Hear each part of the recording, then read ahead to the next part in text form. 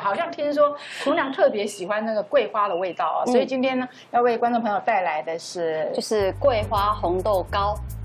光听这个红豆跟桂花，哎呀，我觉得红豆跟桂花本来就是很 match 嘛，对不对？对，好朋友，然后又很有这种东方的这种很文绉绉的味道啦。对，像诗词一样，对不对？红豆生南国啊，然后什么人闲桂花落，哎呦，都跟我们的诗词有关系耶。那赶快来看看我们这个志伟今天带来的这道松糕到底要怎么做，然后有哪些需要注意的地方，也请跟观众朋友分享。好，那今天就是有准备了，就是一个糯米粉，然后再先放在这里，先倒进来，然后再来米粉混合在一起之后呢，我们要把它拌均匀。这个米粉是再来米粉吗？是哦，市面上都买得到的再来米粉。要不要过筛呀？这个细枝还不用过筛，待会我们就会需要过筛了。哦，那这个呢？这个就是牛奶，我们把牛奶拌进去。然后呢，接下来我需要一个香草荚。如果说你们有香草荚的话，可以拌进去，味道会更棒。如果没有的话也没关系，那是额外的提味的味道。那香草荚的话，是不是要用刀子把里面的那个籽弄出来呢？是的。还是说要用香草精应该也可以吧？对，香草精也是可以，但是这个是天然的。然后我们就把它放进来这里。因为充分的搅拌均匀之后，我们会需要过筛。哦，这时候过筛会不会比较困难？所以呢，就是重点了，这个一定要选，就是孔洞比较大的，孔洞比较大一点的。你要选这个网子的这个孔洞大一点，甚至你这个网子要比较坚硬的。对，不能那种嫩嫩哎，对吧？不要软软的，不要是那一种塑胶的，因为它太软，然后太细，你反而不好操作。是。那今天我没有，就是直接用手直接去处理。那记得倒的时候不要全倒，为什么？因为全倒的话，它会更难操作啊。对对，因为你的网子只有这么小嘛，对不对？其实用手直接接触的话，你会要比较可以感觉到它出颗粒。然后你基本上我会喜欢就是直接这样摸，你可以知道牛奶有没有吃进去。像这个红豆松糕是客家人的甜点吗？红豆松糕基本上是中式点心的一种。中式点心的一种因为其实，在新的一年，为什么会选用桂花？就是在新的一年，希望大家都能贵气逼人。贵气逼人对，早生贵子啊！对，这个桂花真的是很吉祥。其实我还蛮喜欢桂花的香味，很清雅、高贵，然后就整个就是房间就是很舒服。没想到我们这个地表最强、最美的这个烘焙大师呢，他也跟我一样喜欢桂花，实在是太好了。然后你看它这里孔洞，因为水分比较多，所以它会塞住。所以呢，通常我们都会直接要用压下去，有没有？压下去它就下来了。哇，这招我喜欢，因为我实在是虽然说人闲桂花落，但是也没有闲到那个程度，说在这边一直看它，这样子让我心里急得很啊。像我这个狮子座的人，做事最急了。我心想说，这要到什么时候我才可以吃到我最爱的这个桂花松糕呢？可能要等到下一个月亮圆。过筛完的这个糯米粉啊，再来米粉啊，还有牛奶的成品啊，大家可以看到很松啊，对，松软。那现在啊，我们接下来我们需要加入就是蜜红豆。那你蜜红豆记得就是要烤干，烤干之后呢，我们就是把它拌在里面。所以说这个蜜红豆是，如果我们自己要煮的话呢，因为很多海外的观众朋友可能也。不见得像台湾嘛这么的方便哈，就是到处有这个烘焙材料店，也有所谓的什么红豆馅啦、枣泥馅啦、绿豆馅啦、莲蓉馅，我们都有这种专卖店，但是在国外没有啊。是，那怎么做这个蜜红豆呢？可能就要用那个快锅可以去蒸蜜红豆。厨娘香优秀有一集真的就在教做蜜红豆，观众朋友去把那一集找出来，好，大家可以做啊。但是呢，刚刚志伟也说，就是我们自己煮红豆，对，然后把水弄掉嘛，不要那个红豆水，对，然后再用那个糖去蜜它，对不对？对，蜜完之后，我们就必须给它浸泡1天之后，那我们就必须把外面的糖给洗掉，那避免太甜。那这样的状态下，冲完了外面的糖之后呢，我们就把它烤干，低温烤干。那你温度大概是在上下火70度，我会烘大概40分钟左右。那现在我们接下来就是要加桂花。桂花，嗨，那桂花我是选择就是我会选比较有机的桂花，那它味道会比较香。那它其实你在把它拌进去的时候，我们其实只是要桂花的淡淡的香气。那它这样淡淡的香气，其实它是一个比较高雅的香度，所以你这样淡淡的拌进去，再经过蒸汽的一个运作之后呢，它的香气会更能够深入在我们的糯米粉跟再来米粉里面。我们接下来要把它放在模子里面，对，我们要把它放在模子里面。那基本上这个模子大概是4寸的大小，然后它是个活动的模子，蛋糕模，你可以选蛋糕模或者是慕斯框。那如果说这个你买不到蛋糕模的话，你就用这样的4寸的慕斯框也可以取代。OK， 那现在就是我们呢，因为它是活动的模，那我这一张这个叫做蒸笼纸。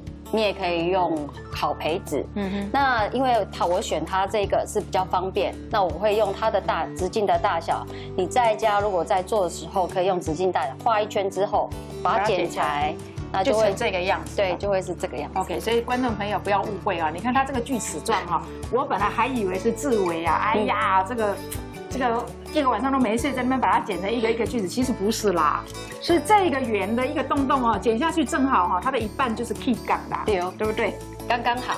OK， 好。接下来我们还要一个围边，那记得如果说你是用烘焙用纸的话，你会说我的要剪多宽呢？多宽，我们就会量一下，你的高度上面记得要突出2公分的一个高度，就是看一下。就是上面要凸2公分，我们会比较好做。那你下面呢要留1公分，为什么？因为我们要剪，然后才能做一个卡榫的动作。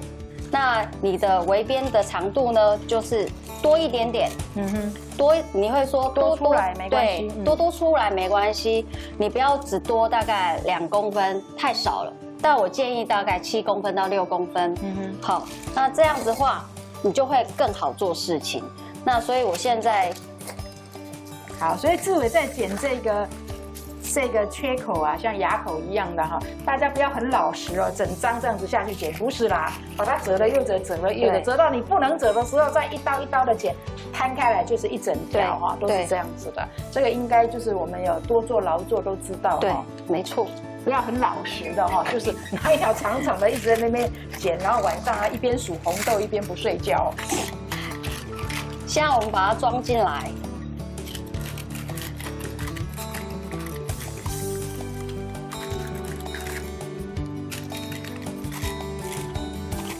那这一个它有个，我们就把它放进来了。哦，所以是先放我们刚刚那个边条，对，啊，再把那个模具的底盘放下去，然后再把我们的这个圆形的这个纸片呢放进去。对，就这样放进来。OK， 好。对，那放的第一个位置记得是朝这个接缝的地方先卡住，卡住这一块再放，它就不会乱动。我们先装一半，它会很松软，稍微拍一下让它有点沉下去，然后会比较好切，均匀，对不对？比较好切。有的地方有孔，然后有空气，你切下去可能那个地方有人工绑起来，叫做摊方啊。对，基底没做好。教你们一个 paper。paper 的意思就是这个哦，这个拿一个油漆刷了，哎呀，要不能用过的就是，这不能刷脸的，这一个是不掉毛的，是，那所以你稍微可以这样扫，就这样扫，它就会很均匀的散布在每个地方，是，那就会很平均。然后呢，接下来我们需要做的就是它的内馅，这个是比较会让你的东西有层次感。我现在先做这个乌豆馅的部分。好。然后呢，这个乌豆线的长度我大概会抓18公分。然后为什么会18公分的长度呢？因为它刚好可以转一圈。老师打个岔，为什么那个不先进去蒸呢？因为我要一起进去蒸。哦，对，两个才会结合在一起。这个呢就是巧达 cheese 的内馅。那我们现在需要的是，我要靠着这塑胶袋的一个不粘的部分呢，让它可以快速达成我们的动作，有效率的动作。我刚刚远远看，如果没有看你的那个食谱，我还以为是那个蛋黄嘞。对，它其实里面吃起来有点像蛋黄哦，因为有点带咸味嘛。对，哦，就可以稍微解一下腻，放一些是蔓越莓吗？今天呢，我们的那个就是我会把它改成洛神花，它其实是当地的名产。那因为它又酸甜又秘制过，所以它味道会更好。哇，真的太文人了吧！洛神花，我就想到洛神赋，我多喜欢洛神这2个字啊！看一下，现在我正在帮它做一个整形的动作，因为我希望它整个这一个是可以把它包覆起来的。这个动作，如果是包寿司的观众朋友就会知道，很像包寿司的时候，对不对？我们要比一下大小，把这个小黄瓜啦放到中心里面来。对啊。就是要比对好，不然的话，你这一个它的那个厚薄度会不一样，然后长度你也不好包。然后建议的话，就是你在家这个量可以取多一点。那因为配方上面可能是50克，你们可以取多一点，你比较好操作。那我就会用美工刀，这是我专门会用的，在食物上用的美工刀。看到那个志伟，他真的是非常的勇敢哦，常常都背了很多的东西哦，然后到世界各地啊去参加比赛啊，尤其像他做这个艺术面包啊，对，其实不仅东西很重，那手真的要很巧，因为就像捏面人一样，对不对？对，要不断的在那边捏嘛哦。我心想说，哇，真的是太厉害了，这个小时候劳作分数应该拿到很高吧？哎，还好老师没有给我很高，我才能认真做，谢谢。观众朋友有老师的，千万不要没事就给同学都满分哈，这样子的话，同学可能就不上进，就不会有现在的我。后来就因为这样，才慢慢的喜欢美术。我其实要谢谢老师啊。OK， 好，我们这个巧达cheese跟我们的这个枣泥馅嘛，哈，乌泥馅，弄好了之后呢？弄好之后呢，我们要做一个动作，就是接在一起，接起来在一起。哦，接起来在一起是。然后呢，记得把它密合。那刚刚可能你们会看到我一个动作就是刺。那为什么？因为我会刺的是因为可能在包裹当中它会有一些空气包在里面，那我们就用尖的或牙签去把它刺进去之后，它空气就会排出来。哦，好，然后现在呢，我们这就先接好之后，又把它移过来这里，要放到正中央哦。好像这个就很像 bagel 一样，然后就把它，我刚刚也很像甜甜圈了哈。真的，对 ，donuts。好，放到正中央。然后要再铺粉嘛？对，把它铺粉。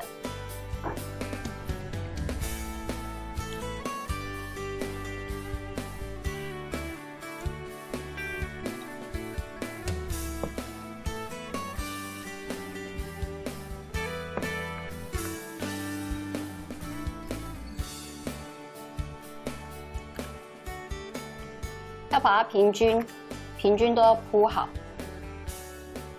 高度是跟那个烤模一样齐，然后先要让中火蒸20到30分钟，然后一样用这个平均把它刷。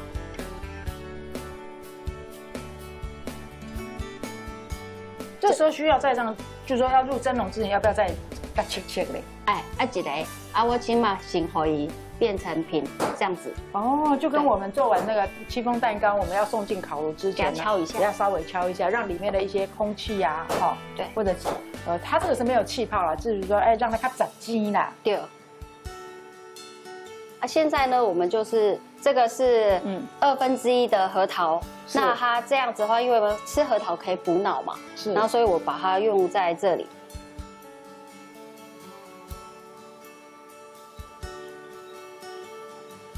这里，哦，在过年的时候做这一道红豆松糕放了核桃，我现在就想到了，还可以让大家阖家平安、阖家快乐。对，好，还要加，我们要加这个洛神，因为它的颜色是非常的漂亮。然后等一下呢，我们可以放一些就是桂花，可以在上面再撒一些桂花，就单独的那个桂花，对，桂花，干燥的桂花撒在一些上面，然后不要撒得太满。为什么？因为等一下蒸的时候它会湿，那出来的时候我们再撒一些，它会增加它的颜色会很漂亮。哦，对。好，观众朋友，套一句现在很流行的话，你听到那个桂花落下去的声音吗？有，听到了。然后现在我们因为记得蒸笼一定要先，哎呦，蒸笼这个一定要先，就是要给它热，水要滚啊，对，需要隔一层布啊，什么像蒸馒头一样吗？不需要吗？其实是没有的。然后这个水记得这个不需要，然后我们就把它中大火蒸大概20分钟到30分钟就可以了。嗯，好。大概目前就是这样的程度，我们的红豆松糕就完成了。好，我们蒸好的这个松糕是不是要冷了才可以切？对，冷了切会比较好切。哦 ，OK， 哇，好可爱哦。对，那我们现在就是切的时候，你的刀子记得一定要利。要不要抹油？抹油我是没有抹油。哦，是啊，就是要很利的刀子就对了。很利，你看一切它就很快。可是怎么感觉这个松糕一点都不松啊？因为冷了，费力。因为已经有点硬了。哦。对。啊，那吃的时候要不要蒸过？不用，就这样冷冷的。其实也可以蒸一下，蒸一下。